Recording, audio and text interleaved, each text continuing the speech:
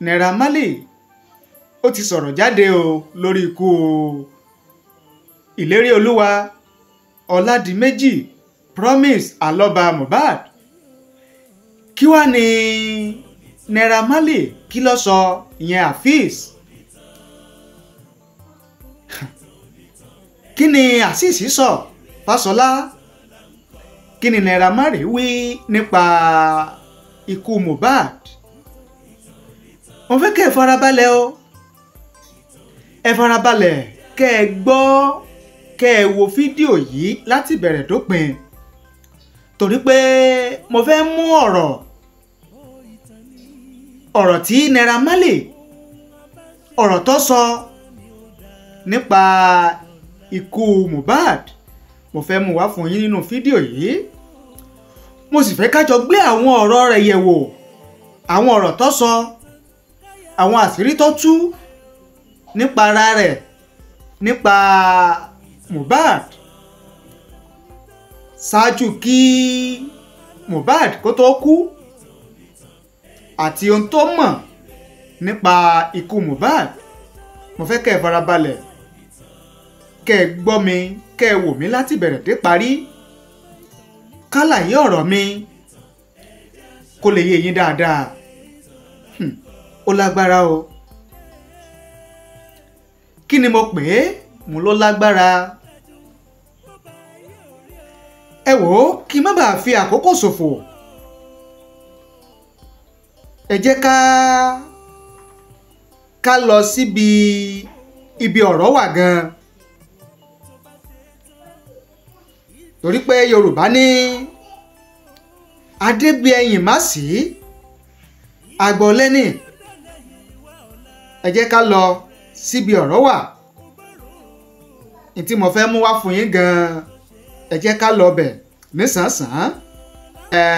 Naira Marley tó fi síta nípa ikú Mohbad,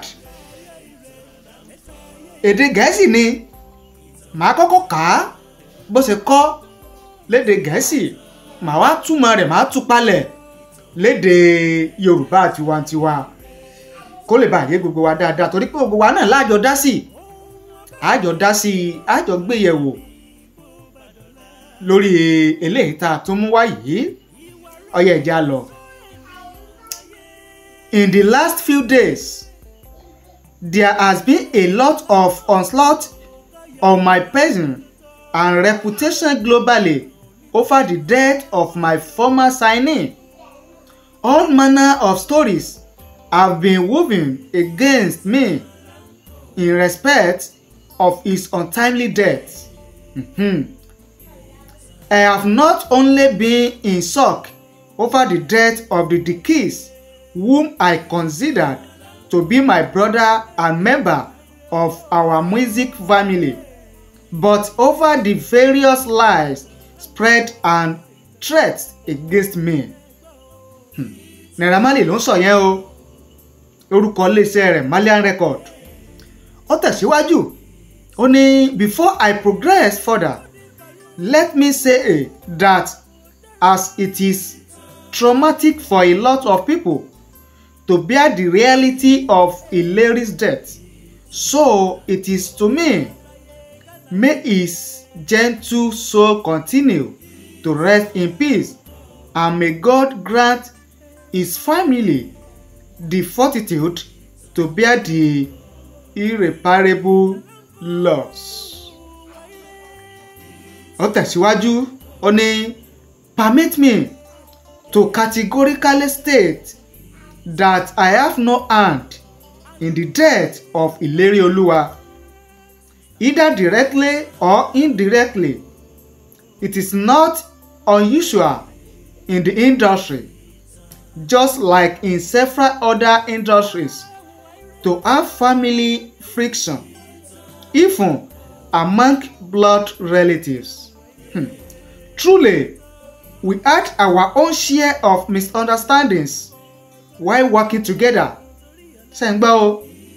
But the disagreement between us was never to the extent being painted by some hirelings. It never degenerated to the extent of wishing each other death. Even at that, we were resolving our business disputes legally before he had passed. Ó tẹ̀síwájú ìyẹn Naira Marley. Ó ní, I have chosen not to say anything since due to be distraught over his death, and in order not to jeopardize the investigation being carried out by the government agency. Hey. In addition, I have been out of the country since the 31st of August 2023, and I am yet to return. In light of the police invitation, I am making arrangements to return to the country to assist the investigation and give my version of the events. I am fully cooperating with the police team, and I certainly have no reason to be a fugitive when I have no hand in his death. Hey, ó tẹ̀síwájú o Naira Marley, ó tẹ̀síwájú lórúkọ Malian record rẹ̀. Ó ní, I am certain that the culprit behind his death and has a vendetta against me and are fueling public opinions to have me lynched for reason known to them. In due time, the circumstances surrounding Mohbad's death will be unveiled and the world will know the truth. This kind of scenario of attempting to set someone up is not novel in the industry. This is not novel in the industry, as other great musicians have experienced the same and came out better and stronger. Mine will not be an exception, as I am innocent of the accusation. Kò dákẹ́ o, Malian ní Naira Marley kò dákẹ́ nínú ọ̀rọ̀ rẹ̀. Ó tún tẹ̀síwájú. Ó ní, Mohbad left the label in September 2022. The label accepted his departure. Malian music did not stop or interfere with his career or releases since. And he has been with 1RPM. Legal efforts were made to reconcile his concern regarding the work we had done together. The rumors regarding the label being a drug cartel are untrue. I am not a drug lord.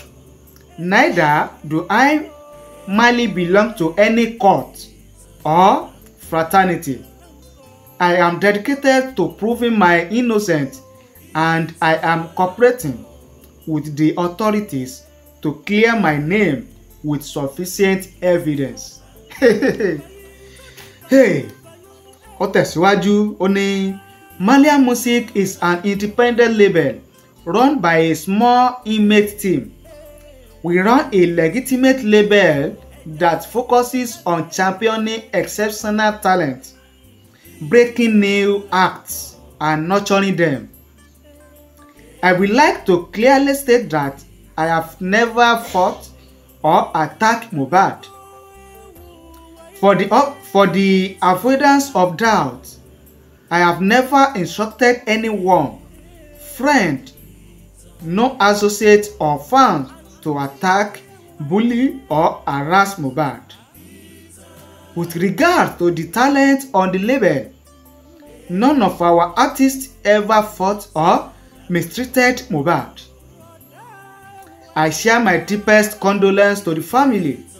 Let's be mindful as we seek justice to focus on supporting the police and authorities with relevant information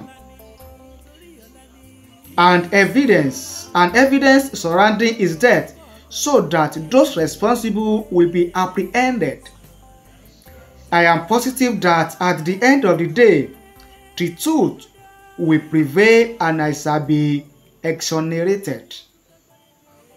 My lawyers are already in touch with the police and government agencies, and I will support in every way necessary.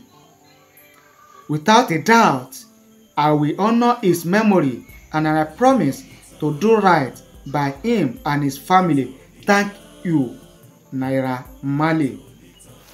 Hey, ọ̀rọ̀ lẹ ti gbọ́ yìí o. Ọ̀rọ̀ lẹ ti gbọ́ látẹnu Naira Marley látìgbà yìí. Ó ti padà sọ̀rọ̀ o, ìtọ́sọ náà lẹ gbọ́ yìí. Gbogbo tọkọ ní fírìfìntì yìí, òun náà ní pé ó létí wọn ò di. Etí wọn ò di pé gbogbo tí ń lọ lórí ikú Mohbad, ó ní òun gbọ́. Gbogbo táwọn èèyàn sọ, ó ní lòun gbọ́. Gbogbo ẹ̀sùn tí wọ́n fi kàn òun pé ní òun gbọ́ pé tí wọn ò di. Báwọn èèyàn ṣe ń sọ yìí pé òun lòun pa Mohbad, pé òun lọ́wọ́ nínú ikú tó pa Mohbad, ó ní gbogbo ẹ̀ lòun gbọ́. Ó wá ní gbogbo tá ń sọ yìí, táwọn èèyàn ń sọ yìí pé Naira Marley ló pa Mohbad o, ọlọ́pàá o, olóṣègbà olóṣàwò o, wípé irọ́ pátá ni. Ó ní irọ́ pátá ni. Ó lóun ò lọ́wọ́ nínú ikú tó pa Mohbad. Ó ní lótìtọ́ àti lódodo àwọn ní èdè àìyedè. Ó láwọn lédè àìyedè. Gbẹ́mi sí omi ò tó. Ó ní ṣùgbọ́n látìgbà tí Mohbad ti kúrò lábẹ́ iléeṣẹ́ òun pé ní àwọn tí ń wọ́nà nílànà òfin láti parí aáwọ̀ tó wáyé láàrin àwọn ṣáájú ikú rẹ̀. Ó ní bí ikú rẹ̀ ṣe wá wáyé yìí, ó lọ́kàn lára, ó sì dùn òun. Bẹ́ẹ̀ ló ní iléeṣẹ́ ọlọ́pàá wọ́n ti pe òun lótìtọ́ àti lódodo pé kò wọ́n wá sọ tẹnu òun lórí ikú Mohbad tó òun mọ̀ àti ẹ̀sùn táwọn èèyàn fi ń kan òun. Ó ní ṣùgbọ́n láti inú ọjọ́ 21 oṣù kẹjọ ọdún 2023 yìí pé ní òun ti rìnrìn àjò póun sí Nàìjíríà lọ ṣèrìn àjò lọ sí òkè òkun tóun sì padà wálé.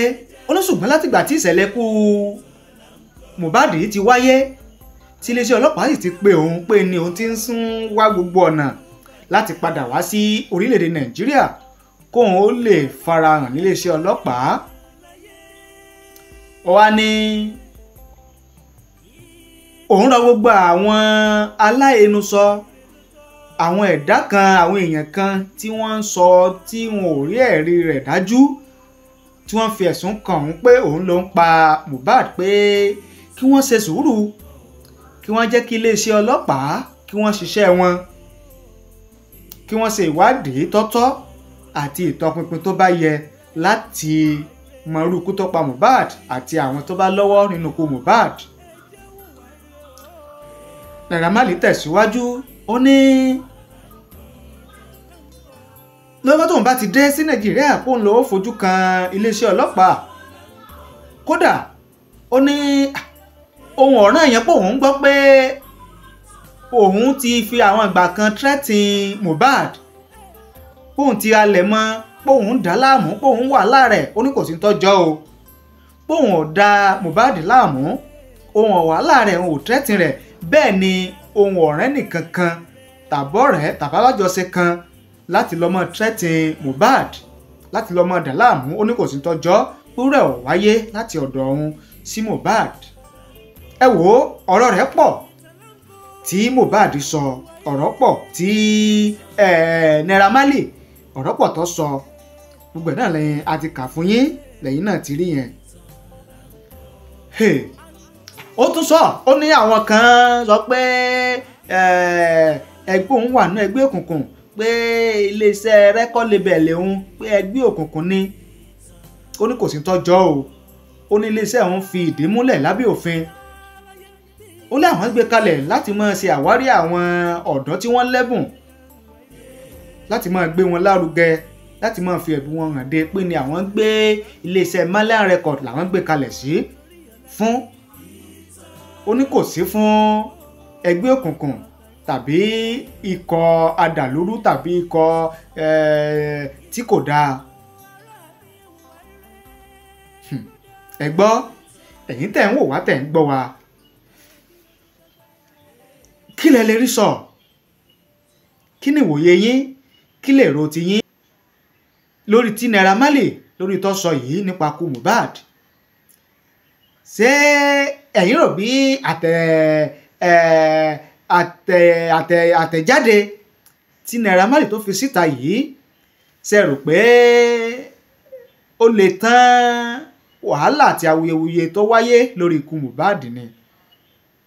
Ṣé àtẹ̀jáde tó fi síta yìí ṣó lè wẹ̀ mọ́, ṣó lè wẹ̀ Naira Marley mọ́ lórí ikú Mohbad? Ẹ jẹ́ á mọ èrò tiyín, ẹ jẹ́ á mọ ìwòye tiyín lórí ọ̀rọ̀ tó wà ńlẹ̀ yìí. Ẹ fi ìwòye tiyín, èrò tiyín ẹ fi ṣọwọ́ sí wa láàyè comment nísàlẹ̀ fídíò yìí, á kà á sì gbé yẹ̀wò. Ẹ ṣé bẹ́ẹ̀ ṣe ń wò wá o, ẹ ṣé bẹ́ẹ̀ ṣe ń gbọ́ wa lórí ìkànnì Ọ̀tàsánsán rédíò TV. Ojú tẹ́ fi ń wò wá kò ní fọ́, etí tẹ́ fi ń gbọ́ wa kò ní di láṣẹ Èdùmàrè. Títí ìgbà míì tí a tún wá sórí ìkànnì yìí, tá a tún mú tuntun wá fún yín. Ẹ má gbàgbé o láti bá ní subscribe sórí ìkànnì yìí, ẹ share rẹ̀, ẹ bá ní comment ẹlẹ́ẹ̀kẹ́ ká lè máa gbádùn ara wa síwájú sí i. Ẹ ṣé o.